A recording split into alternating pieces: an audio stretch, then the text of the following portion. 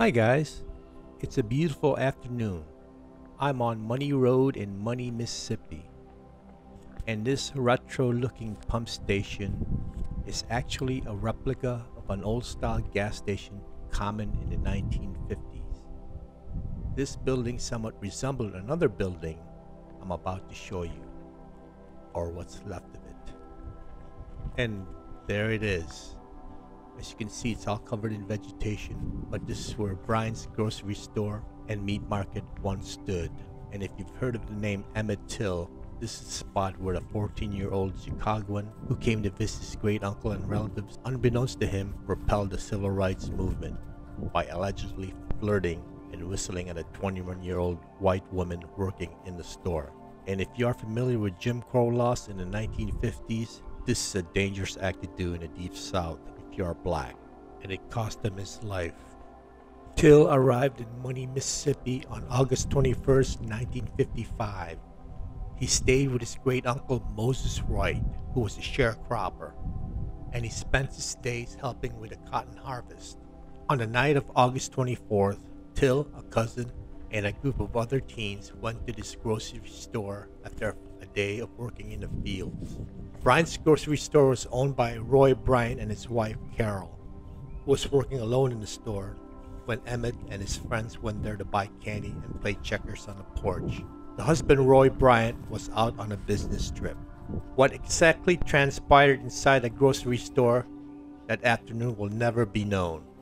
Till purchased the bubble gum, and in later accounts he was accused of either whistling at, flirting with, or touching the hand of the store white female clerk and the wife of the owner, Carolyn Bryant. Well, anyway, the boys took off when they thought Carolyn was heading to her car to grab a gun to scare them off. Emmett didn't report this incident to his great uncle Moses, and Carolyn Bryant didn't say anything to her husband at first when he came back from his trip, fearing he might kill Emmett. But somehow Roy found out about it from a friend that witnessed it happen. This enraged Bryant, and he violently confronted Carolyn, and in fear of her husband, confessed that the Chicago boy flirted and whistled at her, then took off with his friends. And now Roy wanted revenge, and he enlisted his half-brother, J.W. Milam, to help him teach this outsider a lesson. On August 28th, at approximately 2:30 a.m., Roy Bryant and John Milam kidnapped Emmett Till from Moses Wright's home. They drove around that night, punching Emmett on his face and body, and then went to a tool-house where both men severely beat the boy, gouging out one of his eyes and then cutting off his ear. Then they took him to the banks of the Tallahatchie River, where they shot him in the head. The two men tied the teen's body to a large metal fan with a length of barbed wire for dumping the corpse into the river. Moses Wright reported Till's disappearance to the local authorities, and 3 days later, his corpse was pulled out of the river. Till's face was mutilated beyond recognition, and Wright only managed to positively identify him by the ring on his finger, engraved with his father's initials, LT. Authorities wanted to bury the body quickly, but Till's mother, Mamie Bradley, requested to be sent back to Chicago. After seeing the mutilated remains, she decided to have an open casket funeral so that all the world could see what racist murderers had done to her only son. Jet, an African-American weekly magazine, published a photo of Emmett's corpse, and soon the mainstream media picked up on the story. Roy Bryant and John W. Milam were arrested for Till's murder and went on trial in a segregated courthouse in Sumner, Mississippi. There were few witnesses besides Moses Wright, who had positively identified the defendants as Emmett's killers. On September 23rd, the all-white jury deliberated for less than an hour before issuing a verdict of not guilty, explaining that they believed the state had failed to prove the identity of the body. Many people around the country were outraged by the decision, and also by the state's decision not to indict Milam and Bryant on a separate charge of kidnapping. On January 1956, Roy Bryant and J.W. Milam admitted to committing the murder of Emmett Till.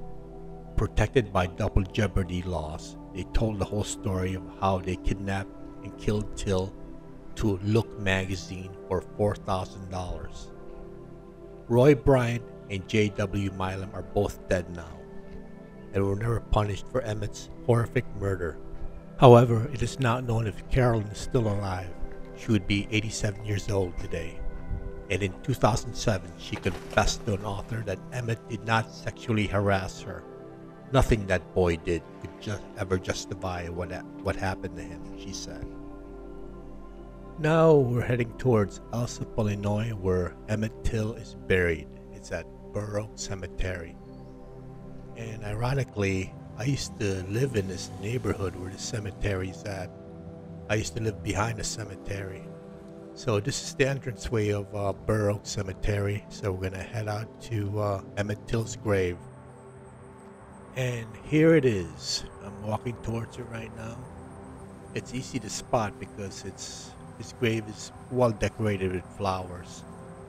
And it's all of the graves here at Burr Oak Cemetery is on the ground, so there's no upright graves.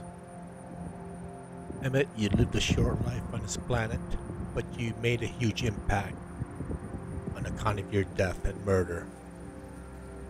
Hopefully you're doing well where you're at right now. May you rest in peace. And it's horrible what happened to you. Well, this concludes my video on Emmett Till and the Bryant's grocery store.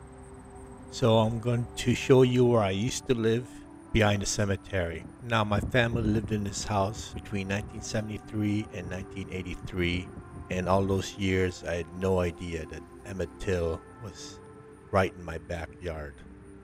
Thanks for watching, and I'll see you on the next one.